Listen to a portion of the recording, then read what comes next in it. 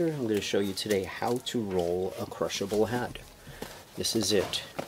Crushable hats usually have no leather band on the inside, no silk linings, and they don't have a reed. A reed is this little thing right here, which is a wire. It's kind of like a nylon piece of fishing line that gives it its structure and circular oval kind of feel. There's no reed in a crushable hat, so they roll much easier. Alright, first of all, you have to keep it dry if you're rolling it. Your hat can get wet, it can be rolled, you just can't do them at the same time. Only roll a dry hat, that's it. Okay, step one, pop out the crown. Top, the sides you can do too, but top's important. Once you got it open, you turn the brim down, that's step two. Down, all the way, front and back, sides, the brim is, so it's just open, kind of like a bell now. Bell, got it? Once it's completely open, turn it to its side. Okay, you're going to fold it brim to brim this way, okay, the long way. So in other words, if this is the front of the hat right there, you're folding it, you're imagining a line that way and folding it sides that way, okay? So, open it, brims down, okay, fold it, brim to brim, the long way. Next thing, turn it on the side, you're going to flatten it, watch, down, that's it. You're making a U shape out of it. See the U? Once you got that U shape down, now just ignore it. If you got a wind cord on there, just ignore it. Pretend it's not there. Now you're going to roll, but remember, you're not folding it. It's a very round, circular motion.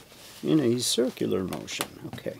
If you notice, everything is round. There's no pinches, nothing tightly pinched. There are no angles, folds. Everything is round. It means when I undo it, it'll be perfect.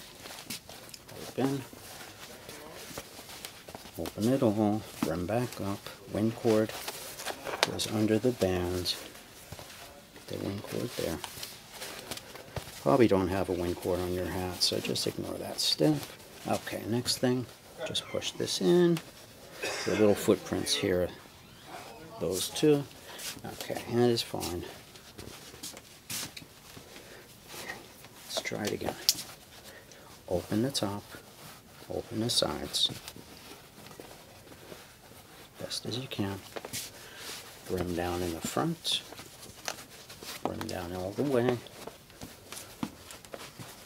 Okay, fold it in half, the long way.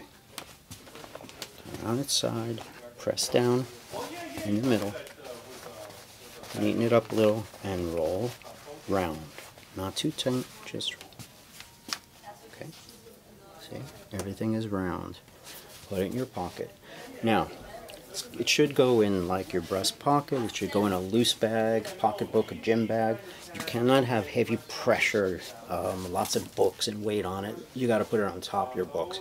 Now, if you plan on putting it in your suitcase that's totally packed and really condensed and stuff and tight, you got to put it inside a box first. You find some, like a capsule.